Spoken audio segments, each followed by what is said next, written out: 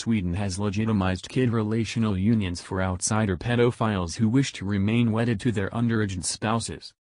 In a move condemned by many as advancing pedophilia, the Swedish government have protected their dubious choice, saying that the gigantic flood of workers from polygamous and sexually various societies has brought about a touchy helpful emergency.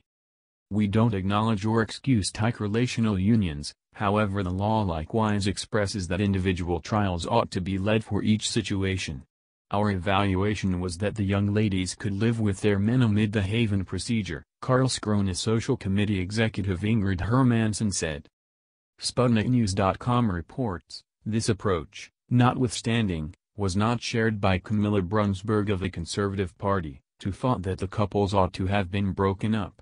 As indicated by Brunsberg, the young ladies ought to have rather been set in a private watch over kids and youthful people, though their life partners ought to have been alluded to the Migration Board's Haven home. Brunsberg contended that there was no other option, as every single other arrangement suggested that Sweden was backtracking in its acknowledgement of like marriage.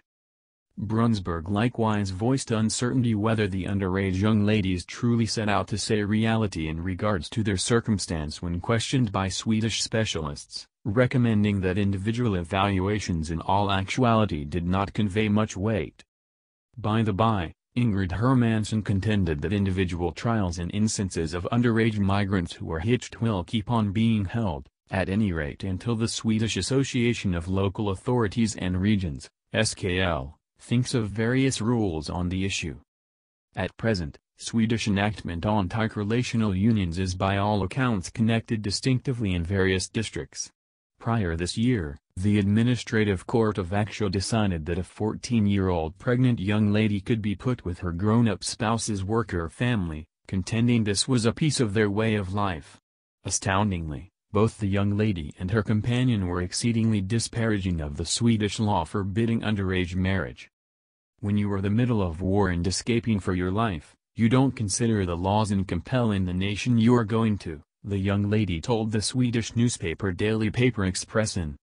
Policemen and a gathering of transients remain on the stage at the Swedish end of the extension amongst Sweden and Denmark in Malmö, Sweden, on November 12, 2015.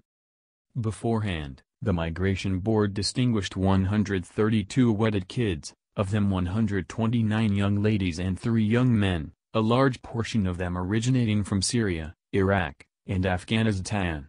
The vast majority of them were 16 or 17, while 14 of them were matured 15 or under. Some portion of the issue is that neither the Migration Board nor the Swedish regions have any routine to recognize wedded minors. Consequently, no extensive appraisals have been made.